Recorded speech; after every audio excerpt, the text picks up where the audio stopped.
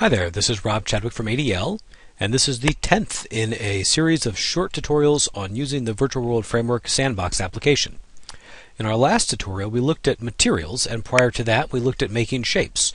So, up to this point, we've created a shape out of a plane and a noise modifier. We've added some kind of materials to it to make it look a little bit like a rocky desert landscape.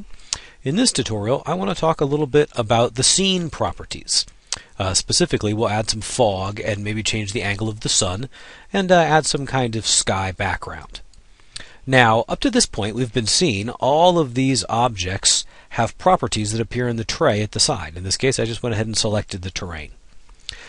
The scene itself also has properties, and those have the same kind of controls that appear in the side panel. To select the scene, there's a couple of things you can do. If you remember from the hierarchy lesson, you'll know that all objects are children of the scene object. So if you select, well, unless you make them, children of other objects specifically. But if you grab an object that doesn't really have a parent, and you select parent with the select parent button right here, you'll go up to the scene object. Or, if you have nothing selected, let me try select nothing, there we are, you can go to Edit, Select Scene. Now I've got the scene selected, and you see this bounding box is drawn. That bounding box actually goes all the way out to the edges of the world. That's pretty far away. Now I've got the scene selected. I'll go ahead and open the object properties and open the panel here for scene, and you'll see I've got a set of properties: sun color, ambient light, fog color, fog density, fog type, and a couple other options. To begin here, I'm going to go ahead and choose a background image for the sky. I happen to like cloudy noon for these desert environments. So if I just click cloudy noon, I think that's a good background for a scene like this. There we go. The sky texture pops right in. Very nice. So you see we have this nice sky background. I've clicked on the terrain. I'm going to have to edit, select scene again to make sure I have the scene selected. Let's look at some of the other ones. We have morning, kind of a bright sunset, bright. Obviously just a very simple bright blue.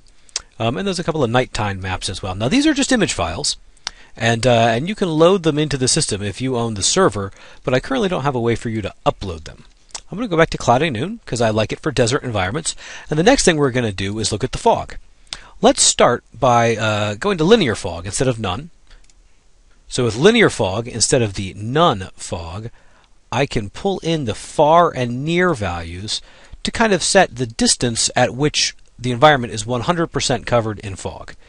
If I flip over to quadratic, in that case I'm going to be using this fog density slider to set the value. Now the quadratic value actually is I think a better solution because it takes into account distance as it fades in, but you can really choose whichever one of those you like better. Finally, the fog here is white, and it doesn't really match the background terribly well. I'm going to go to fog color, and let's see if we can't find just the right shade of peach. Hey, now there, that looks pretty good right there. Maybe ever so slightly too red. Nice. Nice. Now I keep selecting off the scene. There we go. So now we fade nicely into the distance. And if I turn that density up even higher, there we go. So that's great. And you know what? Now that I've actually turned the density up, I think we could go ever so slightly more red. There, that's good. Oh, that's very good. All right, great. So we've done a couple things. We've set a sky background. We've adjusted the fog. I keep clicking off it. Of course, every time I click back in the window, I end up hitting the terrain. Let's move the sun around. Now we have a couple options here. We have the sun intensity. You'll see if I just turn this up, boom, it is like glowing. I'm going to leave that right around where it was. Or we have the sun direction. This is just the X, Y, and Z rotation of the sun. I like to have it at a bit of a harder angle. And you'll see here, watch as the character's shadow moves. All right? Now it's on the other side. I do think that now that I've moved the sun a little bit, this bump map is really kind of in your face. So I'm going to select this guy and pull up the material editor. And I'm just going to dial back the alpha on the bump map because I think that is too much. There, that looks much better. Much better. It's not nearly so in your face. So very good. We've moved the sun, and I think that it looks a little bit nicer rather than being perfectly mathematically straight down.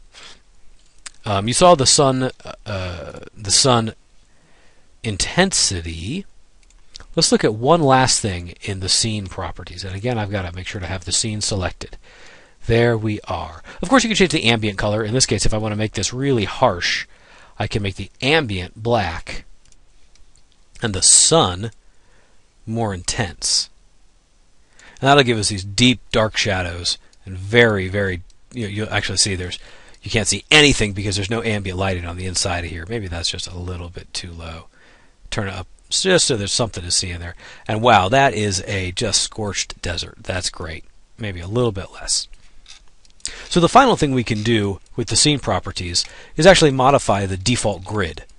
If I, obviously in this case I've got this beautiful terrain, but if I just want to change the default grid texture to something that's not such an eyesore, while I've got the scene selected, I can just open the material editor. It works exactly like the materials did from the previous lesson. So if I just grab a map, I can just change the default grid to be a flat plane of the same desert texture. So that's it for scene properties. Not a whole lot in there, but enough for you to customize these things a little bit. You can make it night, you can make it day, you can make it outer space, however you like to handle that.